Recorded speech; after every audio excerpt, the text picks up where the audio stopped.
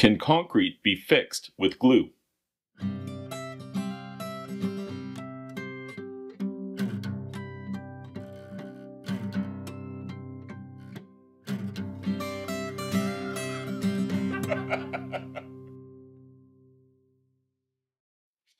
You've got some broken concrete and you're wondering, can I glue it back together? In theory, you probably could, but there's better options available to you. First of all, the yellow stuff, great for woodworking. Not what I'd go to if I'm going for any sort of concrete application. In the world of PVA or polyvinyl acetate, there are a number of options available as admixtures for concrete applications. Take a look at some of these here. So this one, which is thick, and there's usually two of these available. One is thin, which is an acrylic latex. The thicker one, this one here, is a modified PVA product. So it's essentially glue.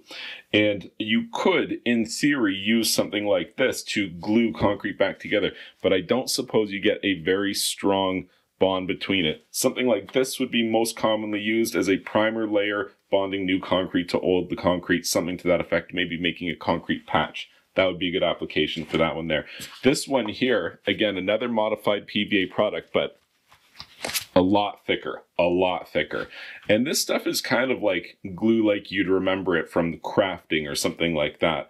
And I could take some here and take a popsicle stick and dab it on there and probably put a little bit on the other side too. And then I could mate the two together and even clamp them, and I'd get, that satisfying little bead of glue that would come out the top as they mate together completely, and you wipe it away, and it would be pretty good. I bet you could make a reasonably strong glue repair with a modified PVA product like this one. Weld Bond in particular, I like this stuff. I use that for a lot of different concrete applications.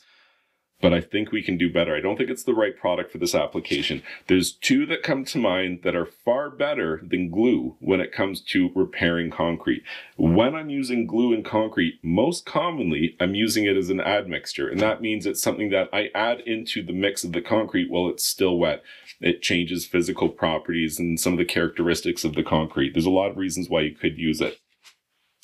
If I'm fixing broken concrete, glue is not the thing that I'm looking for. Basically, the question comes down to this. When I make this repair that I'm going to make, because the world of concrete is pretty deep, who knows what it is you're trying to fix, do I want this to be as strong as possible with no movement in the joint? Picture like steel, something like steel to repair it. Or do I want something that is strong but it has elasticity to it? Picture like something like a really strong silicone.